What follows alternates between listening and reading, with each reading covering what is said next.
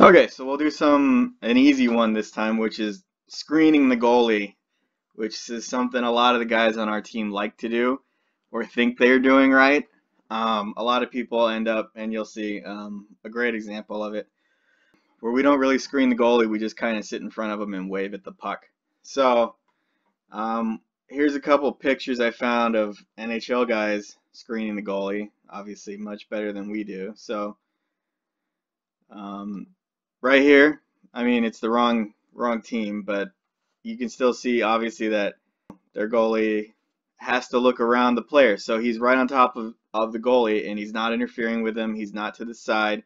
This goalie has to work to look and see where the puck's coming in. Same thing. Goalie's got to work. Now it probably helps that this guy's about 6 inches taller than the guy screening him, which is kind of like if Andrew or Sean screened anybody. But still, I mean, while he's trying to peek around for that puck, if he doesn't catch it or he doesn't know where it's coming because he doesn't have a full field of view, I mean, look, he's got this wide open area here. There's just lots of places a puck can sneak through. So the other thing you'll notice or you'll see is if you're to the side, and say you're not in front like this and you're over here, well, now you're blocking this side. You're giving him a great view at the shot. So you're taking away more than that and making it easier for the goalie to make a save. And you'll see that we do that a lot where, and our players, most players, I guess, would shoot at the empty part of the net. So if you're taking away more empty net to shoot at, there's more of a chance that he's going to shoot it somewhere that A isn't going to go in or B miss the net entirely. So this is a great example here because it's just a really nice picture. Never mind who it is. There we go. That should make it a little nicer. Maybe a little bit of that.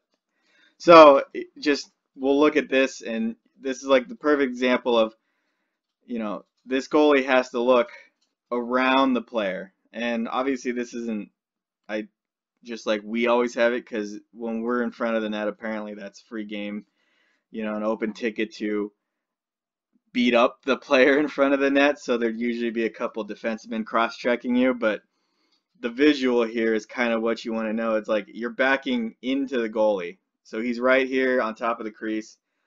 He's got to stick out, and that's a great thing too. He's got to stick out here, and that's kind of a target. If you want to tip, give the shooter something to aim for. And I've noticed a lot of times when I try to screen the goalie and I try to get a tip, if I put the stick out somewhere and I say, here, shoot it here, a lot of the times you'll get the shooter will pick up on that and start aiming. And so it's a little easier. The less you have to move your stick to get the puck, the lot easier it is to start to get some contact on it. So we'll go a little forward, and then of course you could always do this, especially if we ever play Brandon. So we'll just put Brown here. So if we ever play Brandon, we can try this, but I think it's illegal. So we'll go to a clip. This is one of the times where I'll play it in full, and then we'll go slow motion. I'll show just what I'm talking about and how it is hard to see when you're first person, when you're playing and you can't look behind you all the time. So it's really a matter of just getting the feel for it and a lot of practice.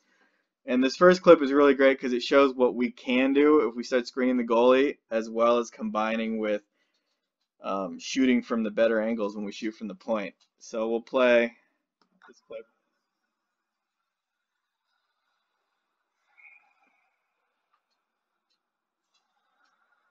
So that he had the same situation. Eric's got the puck down, or Sean's got the puck up here.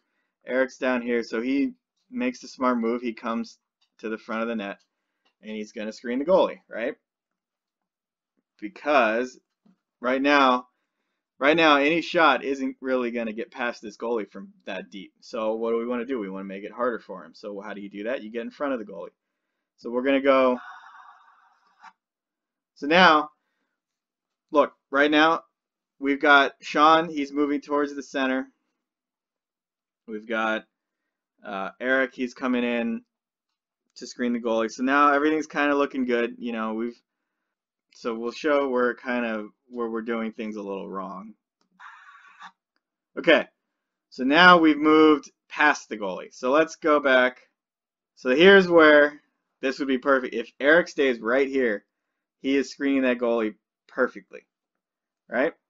And then Sean's got a shot here, and he can aim at Eric's stick right there, or he's got this side of the net, which hopefully he hits because we got no one over there. But right now, that goalie can't see anything. Okay, now Eric has moved out of the way. So remember I said that this area was an open target, and this guy, all he could see was Eric's numbers. Well, now Eric is taking this area out of the picture, and this goalie can see this shot coming in all the way, right? Okay, now look, this is what we always do. And it's not just Eric, it's just the best example because we got a great shot from the top of the zone right here. Look, everyone parted, and obviously these guys would want to give their goalie the best shot. But Eric had nobody on him. We had nobody on our guys. If we were sitting here, now watch where this shot goes. Right? It doesn't matter where that shot was aimed. It was going to get saved. So, unless Eric tips it. So he's waving at it right here. That's fine. If you tip it and it moves and it gets in the net, great. But your chances of that are a lot harder because, A, you didn't give our guy anything to shoot at. He's not going to want to hit you unless it's shooting at me. And just, he had to go quick. He's got two guys bearing down on him, so he's got to shoot quick. He doesn't have time to line up a corner. So if we had stayed in front and where this shot kind of goes, remember so right here is where anything left of that, he's not going to be able to see if we have it played correctly, right? Right here, he can't see that zone. Well, now where does this puck go?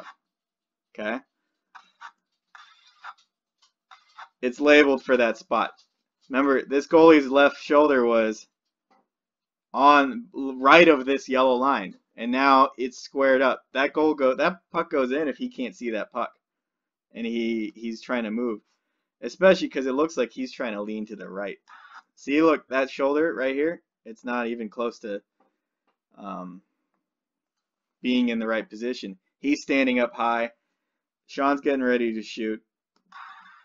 Now we've moved away. He can spread out. He can get in position. Now he's in perfect position to make this save. And he does. And he swallows it up so there's no rebound. And that's two of the things is if we don't get a tip and we don't get a rebound, we don't get a chance. And that's made a lot easier when he can see that puck the whole way, especially from 50, 80 feet away, whatever distance that is. So now we'll look at an example, and I'll play it all the way through. This is when Scott screens the goalie pretty well here. So Scott's he's going to have a great screen and get a goal out of this. And this is a great example of what we want to do. So we'll watch it all the way through and watch the goal. Okay, so right here, Andrew's in shooting. He's about to shoot. Right, so look at this. Now Scott is right here parking in front of the goalie.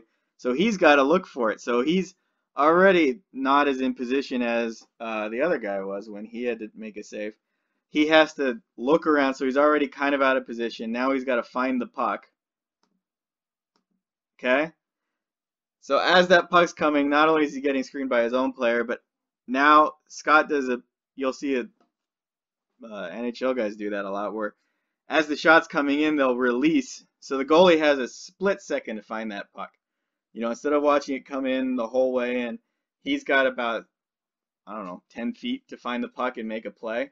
So now watch, he makes the save. Great, it went right into him, but because he didn't really react to it in time, it's just sitting there. And look, that's an easy put away. And the best part about that is he didn't have a chance at he didn't really have a chance to corral that or whatever. And we've got two guys low. If that puck squirts out to the left a little, we've got Eric wide open down here, and we've got Scott right here. And if he manages to cover it, great. But we made a great play on a good shot by Andrew, a hard shot. We get out of the way of it, but we also got in the way of the goalie's vision, and that's the main thing. So, it's going to take some time to get used to getting in front of the net, and you might get hit, but that's what all the padding's for, and it doesn't hurt as much as you might think. This strategy will certainly lead to a lot more goals than just sitting out front and waving at it. So it's just something to think about. There's not really any strategy to it. It's just being in the right place. It's just a lot more stuff can happen when the goalie has less time to react.